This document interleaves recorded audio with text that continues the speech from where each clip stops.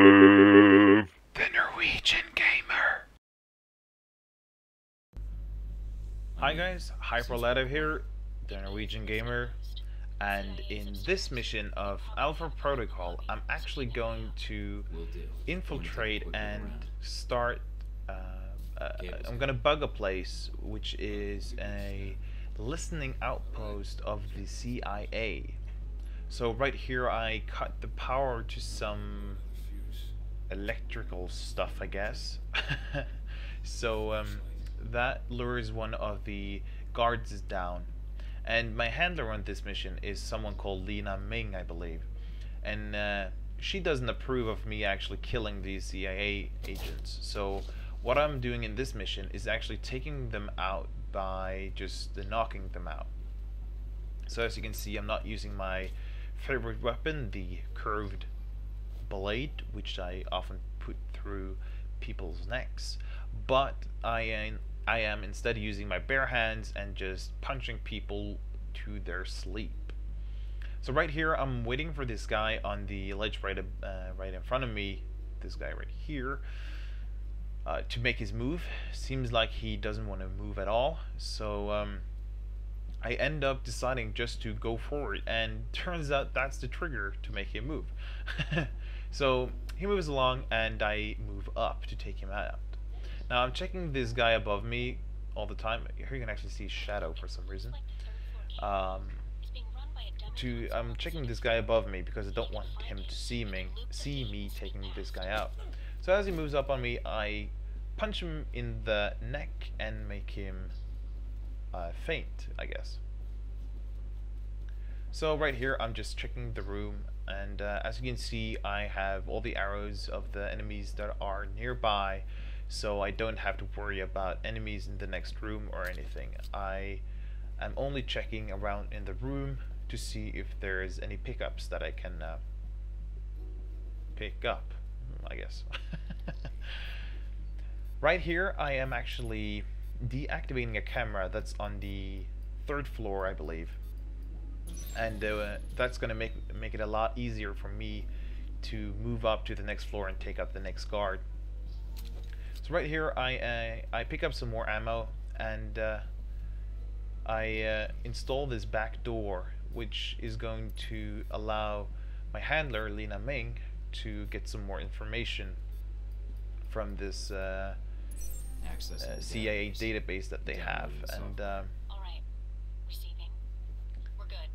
it's also going to give me a buttload of XP just for stealing all that information. So you could see the camera up on the wall to the right there, but it doesn't matter because I've disabled it by hacking the computer one story below. So right here, didn't think that this guy would turn, but I have the evasion ability, which makes me invisible for 2 seconds when someone's about to spot me. So I end up being able to take him out regardless of him turning or not. Pick up some more money right here, 65,000 or $6,500 or 6.5K, whatever you prefer. And I hacked this computer right here. And once again you see me struggling with actually finding the sequences, and I end up actually getting that one right before it resets or is replaced. So right there I read some emails. I cut those out again because, well, quite frankly, it's not interesting for you guys to see me reading some emails. I could of course read them to you, but meh. So right here my handler is telling me that I can't get into this room without making them unlock the doors from the inside. So my character, Mike Thornton, says, well, I'll find a way. So I'm just thinking, oh, a loud explosion would probably lure them out, which really actually does lure most people out in this game. But it turns out that these guys don't care about that.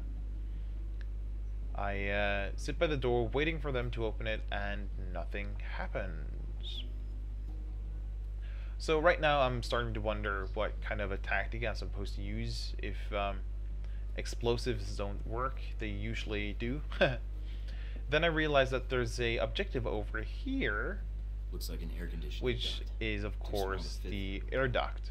Now, of course, my character says, well, an air duct, a bit small to crawl through, which is of course a reference to almost every action movie where where the main character is crawling through some air duct. So this guy opens the door and I take him out quite easily, and his friend starts going out to this corridor and starts patrolling right here. So I'm just like, well, here I'm wondering whether or not to actually chase him down and take him out, or just leave him be. And as I see him rounding the corner over there, and now I'm starting to realize that he's probably not going to be trouble in, well, for a while at least. So I end up going into the locked room, or the room that was locked, and right here I'm just checking on him, seeing that he's still over there. He is, and I start hacking their computer, which will make me able to actually bug their system and make me able to. No, I actually downloaded some intel from their database, I guess. So right here, I thought that he would enter the room again, you know, go back to his post, but apparently he has decided to patrol this hallway. So after a little while, he turns around again. Right here, he turns around and starts going back to where he was earlier. So I go back here and read their mail, actually, while he's away. So after reading their mail, I decide that I'm going to take this guard out. I'm now sneaking back out. I'm going down to the first floor and actually exiting through their front door, really, ironically enough. So since I can't kill these guys, and since I don't have any tranquilizer rounds with me for my pistol, I just wait around this corner for him to pass by me, and making me able to take him out pretty easily.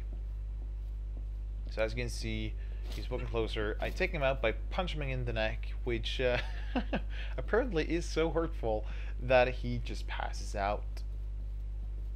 So when I get down here, I wasn't really expecting someone to come, so when I see the door open and that arrow, I was kind of scared and going like, whoa, what's happening now? Are there coming more people, or is it just you? So as it turns out, it's just this one guy, and I'm a bit uncertain how to approach him, so I end up just going along this railing right here, which actually gives me cover and keeps me hidden. I punch him in the neck and make him pass out, and then just exit through the front door. Hope you enjoyed. See you next time. Snackis.